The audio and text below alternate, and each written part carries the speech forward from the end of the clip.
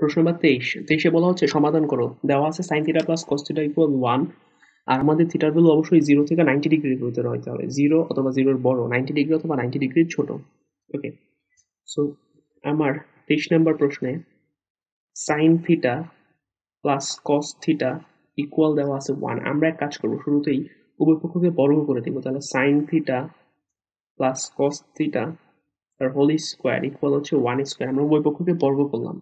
তো এই পাশে আমার দুইটা জিনিস আছে, a প্লাস b, তাহলে দুইটা পদ যেহেতু আছে a প্লাস b তার হোল স্কয়ারের সূত্র করতে হবে। a স্কয়ার প্লাস 2a মানে sin θ, b মানে cos θ, তাহলে 2ab প্লাস একটা b স্কয়ার লাগবে। b হচ্ছে এখানে cos θ, তাহলে এটাকে স্কয়ার করলে হবে cos স্কয়ার θ ইকুয়াল হচ্ছে 1। এবার এই sin স্কয়ার θ আর cos স্কয়ার θ কে আমরা একসাথে লিখছি।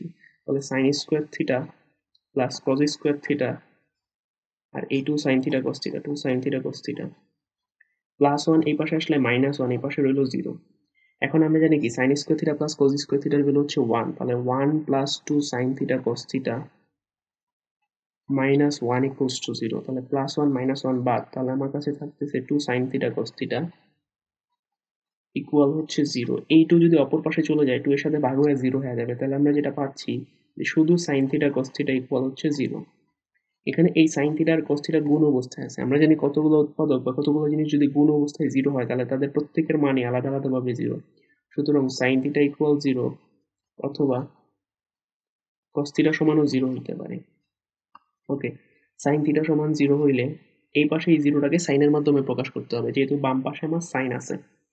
তো 0 মানে হচ্ছে sin 0 ডিগ্রির ভ্যালু, তাহলে sin 0 ডিগ্রি, sin বাদ, সুতরাং থিটার আমরা মান পাচ্ছি হচ্ছে 0 ডিগ্রি। আর এই পাশে যদি খেয়াল করি বাম পাশে আছে cos, তাহলে এই পাশে 0 কেও cos এর মাধ্যমে প্রকাশ করতে হবে। তাহলে cos থিটা সমান আমি লিখতে পারি cos 90 ডিগ্রি, কারণ cos 90 ডিগ্রির ভ্যালু হচ্ছে 0। উভয় পক্ষে cos বাদ, সুতরাং থিটা ইকুয়াল টু হচ্ছে আমার 90 ডিগ্রি। সুতরাং আমরা বলতেই পারি যে সুতরাং নির্ণয়ের সমাধান